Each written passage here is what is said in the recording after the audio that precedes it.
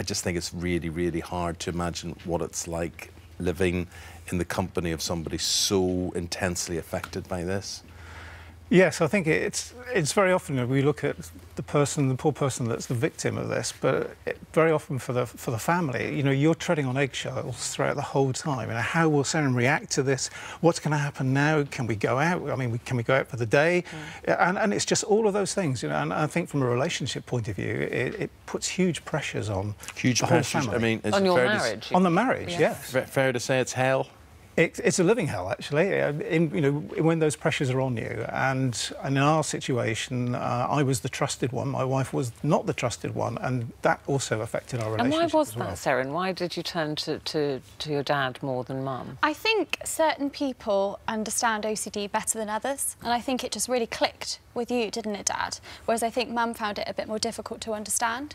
So because I didn't really have to speak or even say anything, and Dad would know exactly what it was that was bothering me, so it became him that became really involved in all of my rituals.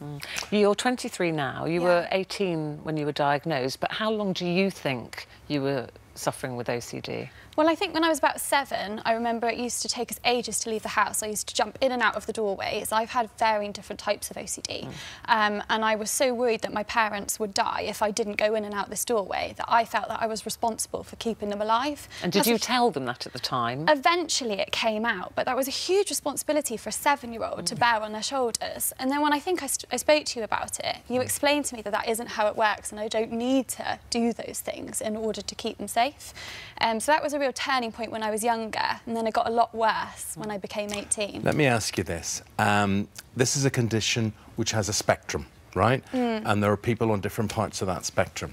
But what is obvious to me over the course of a number of years talking about this is that people on that spectrum are often not very united. They don't see themselves as the same. What way would you like OCD talked about or referred to?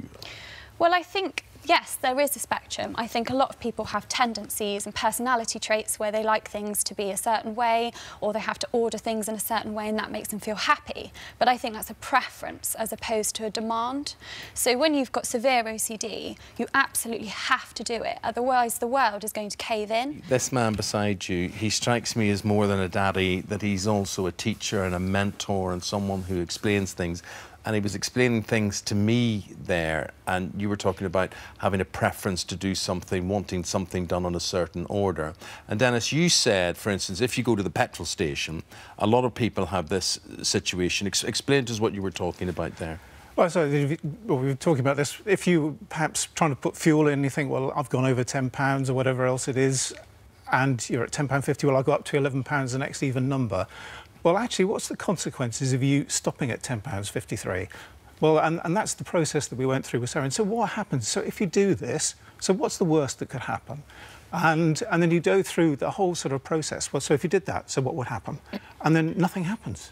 And isn't the whole theory blown out of the water? It is to us because it's logic, isn't it? But when you said it's so severe, you said there that we saw you checking everything. There's also one of the types of OCD is contamination. So we saw you there washing your hands, washing your hands, washing your hands. So everything is about cleanliness. What is it about cleanliness? What do you think will happen if you don't wash your hands or you don't keep everything spotlessly clean? I think there's a concept of magical thinking, which is where if I touch the sofa, which I think might be unclean, and then I touch my trousers, I take my trousers off, they go in my laundry basket, everything in my laundry basket is then dirty. Then I brush past the laundry basket, and then that's on that, and I sit on my sofa at home, and it just goes on and on and on until everything in your world is suddenly dirty. And I think then you have a clean world and a dirty world, and it's about protecting those two things. And is that what you refer to, you know, now that you've got your husband, you've got the man of your dreams, but you also have to have what is termed your clean space. How do you reconcile the both? Well, he's very good in a sense that he doesn't enable my OCD. He understands that that's not a good way to live, and that having a clean space is essentially what's going to perpetuate my illness, and it's going to keep me thinking that I need to do it. So he is very respectful. He's always asked, oh, can I just sit here, or could we do that, or I'm just going to go and do this, and he checks bless him, he checks through everything with me to make sure that we can manage it. But he's so good and so encouraging and not enabling. He doesn't help me do my rituals. And Serin, finally, what is your message to anyone else watching who either suspects they've got this or who clinically knows that they have this? I think for anyone who suspects they've got it, definitely go to your GP. If you've got someone you trust, like my dad or your partner, that can go with you, that's really helpful because they can explain it to them as well. And anyone that does have it, just keep going. You can do it, but you've got to go towards the fear and not away from it. You've got to face it head on. You have to confront it, absolutely. Yeah. And you've had therapy to do that, which I know you said, you know, that it's something you would go back to if you felt you needed. Absolutely. I think there's different things in life, you know, it goes up and it goes down. And at the moment, I'm looking at maybe going to have more therapy to tackle the things that I'm facing at the moment.